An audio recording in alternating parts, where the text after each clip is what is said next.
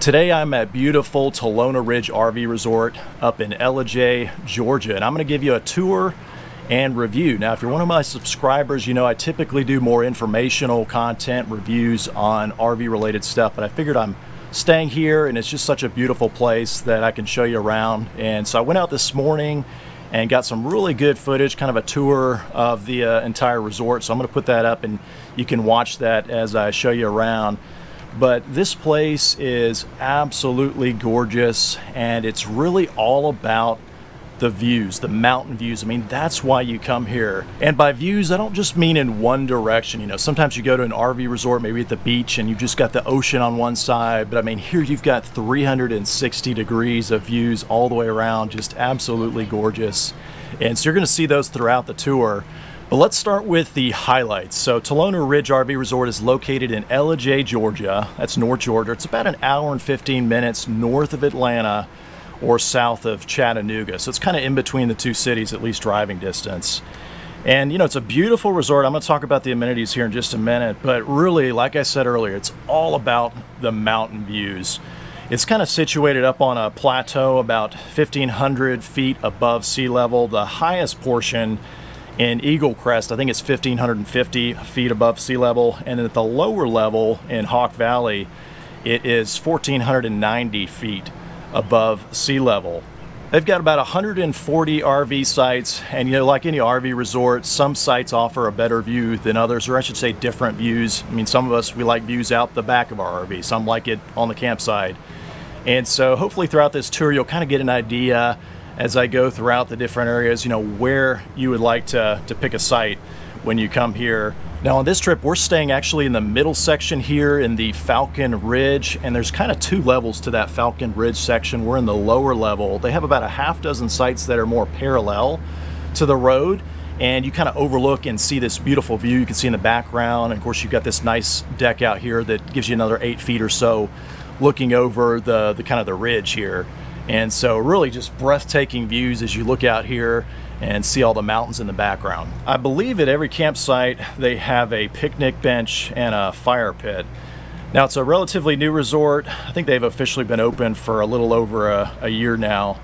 And so obviously you'll look around, you'll see the vegetation, it's pretty young, so not a lot of privacy between the sites. But if you look closely, you'll see that they have planted a lot of vegetation. In fact, I think it looks like every site has at least one larger specimen tree. And so, I mean, obviously over the years, those are gonna grow up. In fact, you know, first time we came here was about a year ago. And even in that last year, I've noticed all the vegetation has gotten quite a bit bigger since then. But I gotta say, the sites up here along the Falcon Ridge, the half dozen or so sites, they actually have a lot of privacy because you're kind of in a single file line as RVs, you know, tipped to the rear of your neighbor. And so you have all this space out here that's very private, kind of looking over everyone else. Last time we stayed up in the Eagle Crest section, kind of right on the first corner site there, across from the Grand View Hall and the pool. And of course, you know, you get a really nice view up in those sites as well. Now, Talona Ridge is definitely big rig friendly. I think they did a great job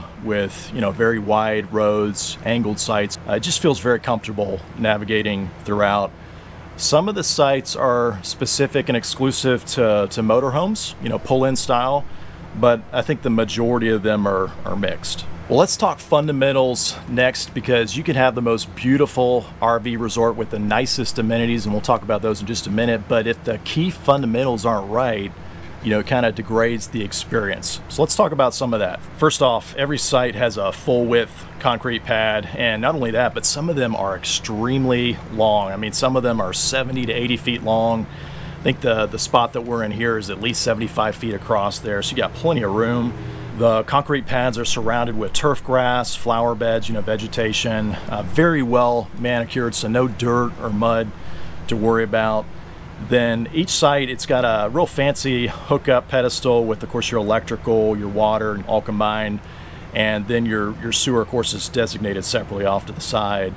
And this is my second time staying here. The water pressure has been a nice and solid, about 60 PSI coming out there, real steady.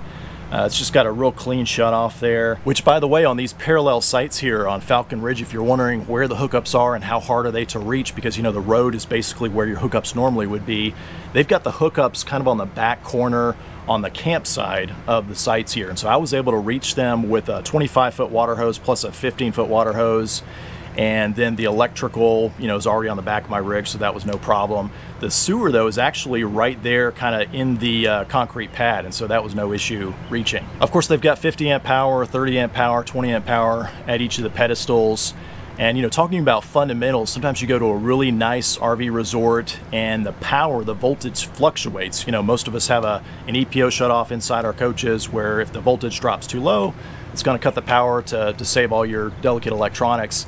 And I'll say that we have never had that happen staying at Talona Ridge. You know, I've been at some pretty nice RV resorts where, you know, you get temperatures in the 90s during the summer and everybody's got 2 or 3 ACs running at your site, and, you know, the voltage starts to fluctuate and you might notice that the power kind of cuts in and out occasionally. Well, I have not noticed that here, so it seems like they've got the power figured out and a, you know, steady, consistent supply going to each of the sites. They do have gated access with key cards, so it kind of helps keep some of the unwanted traffic out.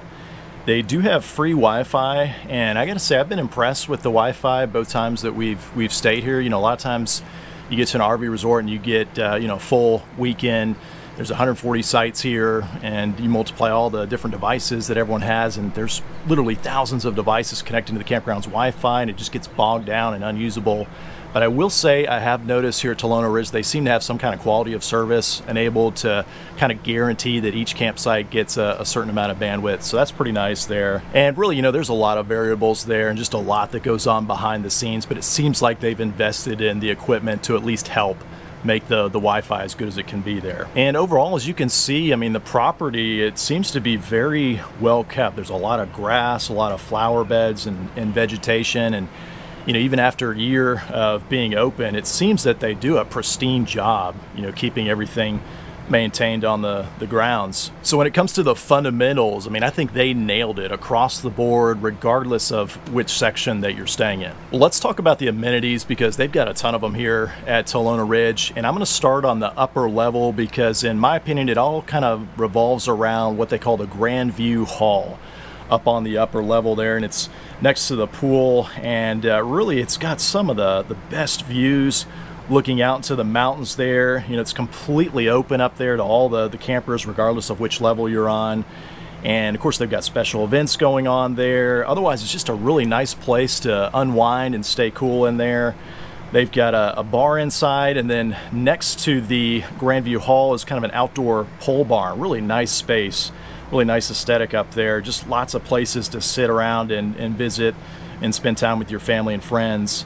And then next to the Grand View Hall is the main pool and spa area. And I mean, you really got to get in the pool to appreciate the views, because when you look out, you just see mountains off in the distance, just absolutely gorgeous. Now, last time I was here, as nice as I thought that whole pool area was, I remember thinking that it seemed just a little bit on the small side considering all the campsites, especially on a busy, you know, weekend or a holiday time. And so I'm happy to tell you that they just announced last month that they're in the process of developing a second pool area, more family-friendly area with a clubhouse and everything on the lower level in the Hawks Valley. And so I'm really excited about that, because out behind me is the Hawks Valley, and I think having a second pool down there, it really is going to make this resort all the more attractive, especially to families. So stay tuned for that. But the upper level, it's also got a fitness area right there behind the pool space. And, you know, really, like I said, there's just a lot of gathering space, a lot of different sitting areas up there. And I mean, you just got great views all the way around there to the mountains. And again, all that space is public, common space, regardless of where your campsite is. And I'll also mention that up in the Grand View Hall, there are a lot of events that are planned between the Grand View Hall and the pole barn next door. You know, I know every time we've been here, they've had a lot of different events on the weekend. Sometimes it's concerts, you know, musicians, especially with holidays and whatnot. Then sometimes in the daytime, I've noticed there's different events for kids or adults, you know, face painting or, you know, doing some kind of craft or artwork. And so that's really something that's kind of unique about Talona Ridge. I mean, they definitely have a lot of events planned. So depending on when you're here, you may get the opportunity to partake in something extra special. I think most of the concerts are free, but the other events for adults and kids, they may have a nominal charge to cover the supplies. But it really is just a nice gathering area and just spectacular views all the way around. Another new amenity that just opened up, I think in the last month or so, is an obstacle course for the kids. And I think this is a great addition, gives the kids something to do. I actually tried it out myself, and it's not just for younger kids. I mean, there's all sorts of different challenges there. Even some adults might find it interesting, but I'm really glad to see that they added that there. And it's my understanding they actually did that based on guest feedback. They had a lot of guests that said, hey, it'd be nice to have a play area for the kids.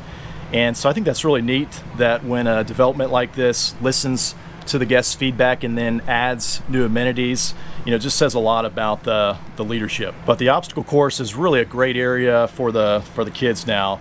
Then they also have a special dog park and a dog washing facility. Now, I've seen dog parks at RV resorts, but I don't know that I've actually seen a dog washing station, so that's kind of a unique amenity there. They also have some pavilions that are just scattered throughout the different levels, and I think most of them have different grilling stations there. They're kind of first come, first served. Of course, they have laundry facilities on the different levels, and it just looks really clean and neat there. I also discovered they actually have an ice machine on site. That's kind of nice. They do have some golf carts available for rent. I think it's pretty limited. And of course, that's only if you don't want to get your exercise, walking around the property. And then last, they also have pickleball courts for adults. I gather at times they do special classes on the weekends. And then nearby is a propane fill station. So yeah, the amenities, they are really nice, especially that upper level there with the gathering hall and the pool area. It just has a really nice resort aesthetic as you walk around. And like I said earlier, being candid, that pool area just feels a little bit anemic, but they are going to be developing that second pool area in the lower level, and I think that's going to be kind of the missing puzzle piece, so to speak. All right, well, let's talk about what to do when you're staying up here at Talona Ridge RV Resort, because let's face it, sometimes there's a really nice RV resort that's planted in the middle of nowhere and you're kind of stuck there and there's nothing to do around it. And so let's talk a little bit about that. This is in Georgia. We live in Georgia, so this is kind of local to us. So even before the resort was built, we would come up to Ellijay for various occasions. Well, Ellijay is probably best known for its apples. This is the apple capital here. And so I think it would be really fun, especially if you're out of state and you've never seen that whole scene before, to plan a trip in the fall, late September going into October. Come out here. There are so many things to do surrounding the whole apple season and the different festivals that time of year. So I think that would be a really fun opportunity. But even year round, most of the apple houses are open and they have different seasonal items available there. So it's just kind of fun to look and see what they have. Of course, Ellijay is a real quaint town, and so you could easily spend a day in the downtown area there. There's a winery or two around, and then you are at the base of the Appalachian Mountains here, going into the Blue Ridge Mountains.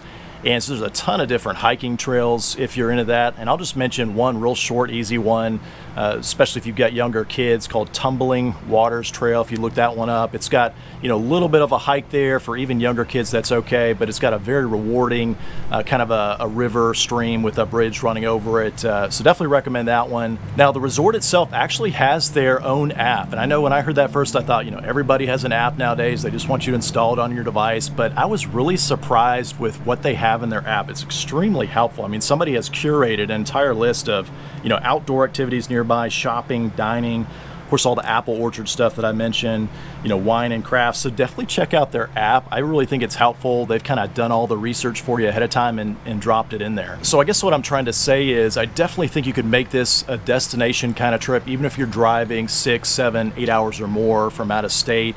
There's a lot of things to do here at the resort itself, but there's so many things in the surrounding community that I think would be a really fun trip, especially if you did it in the fall around the apple festivals. I just think that'd be really neat for someone who's never experienced that before. Well, let me give you my final thoughts here at Talona Ridge RV Resort. And one of the questions I have a lot of times at an RV resort, is it a once and done kind of deal where you go there once and you're done, or is it something worth coming back to several times moving forward? And of course, for us, this is more of a local spot, and so it's closer, and so naturally, there's a draw there. But there's so many things to do here, and it really is a nice environment with all the surroundings and amenities. I mean, I think once they complete the second pool down in the lower level in the Hawks Valley, I think the resort, it really has the potential to become an epic spot for families to vacation and just relax. So definitely stay tuned, because I think that additional pool's really gonna help make this RV resort one of the premier destinations in the Southeast. Now, to keep up with the resort, you can of course follow them on the different social media channels. I actually recommend subscribing to their newsletter, because I've noticed that they put out information there first to people, and sometimes exclusive information on the newsletter that they don't share on the social media channels. Well, that is my tour and review on Talona Ridge RV Resort. Now, this is really the first time that I've attempted to do a video tour and review at an RV resort, and so definitely let me know if you got the information that you were looking for. And of course, if you'd like to see more things like this in the future, drop me a comment below. As always, thanks for watching.